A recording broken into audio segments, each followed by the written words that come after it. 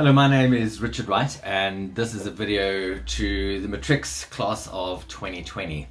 I can only just imagine how you are feeling right now if you are sitting at home and you are wondering about what your future looks like. This is the 12th year of your school. It's the culmination of everything that you've been working hard towards, that you've been dreaming of, matriculating and leaving school behind you. And here you are stuck at home, and who could have seen this coming? I would imagine that there's an amount of fear, there's the unknown, the uncertainty, how you're going to write your exams. Am I even going to be able to get through this year? Do I have to do it again? And I'm sure that although a lot of the fears that any of us are feeling right now might not fit into that little box called rational thinking, they're relevant and they're relative, and I completely understand that. What I want to tell you is the following: you are learning things right now that no school or university could ever teach you. You've got an opportunity right now to understand life, and I can tell you, as somebody who's about to turn 50, that life never works out the way we expect it's going to. And those are very hard lessons to learn. They're uncomfortable lessons to learn. They're painful lessons to learn. But they're lessons from the hard knocks of life, the school of life. And you have the good fortune. I know it might sound silly that I'm saying that it's good fortune for this to be happening to you now, but it really is. I see this as a positive in many ways, and as a massive opportunity for us to grow and evolve. So what are the things that you're learning right now? You're learning tenacity, you're learning to handle disappointment, you're learning to bounce back, you're learning to come up with solutions, you're learning to see that in any crisis there's always a way forward, and all of those ways are going to appear to you. And then what I'd urge for you is to understand and accept that what you are doing right now is you have an opportunity to earn a distinction in two subjects that you are not doing at school right now. And those subjects are leadership of self and their emotional intelligence. And those are the two subjects, believe it or not, that are going to get you further in life than any of the other things that you're studying at school right now.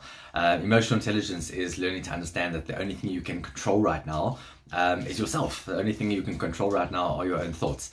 And you can choose to get off the WhatsApp groups with your friends and with the families and all the other people around you who probably spreading a lot of negativity right now, and all in this very negative, anxious space.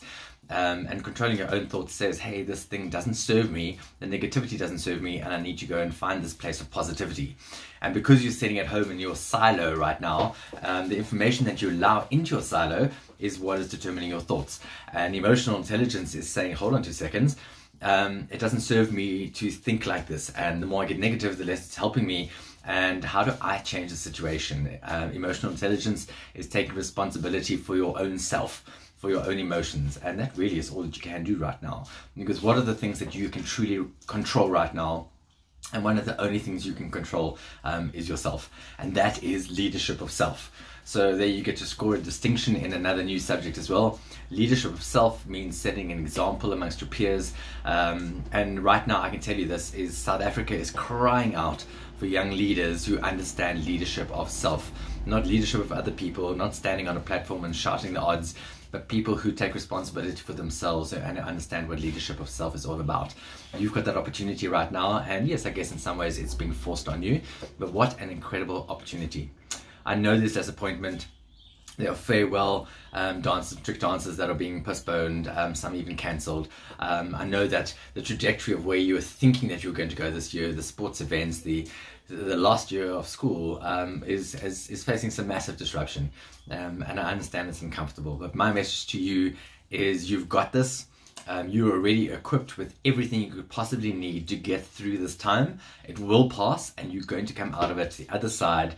And people are going to look back at the Matric Class of 2020 and say, those are the young people we want to employ because they've learned some stuff that the other kids didn't.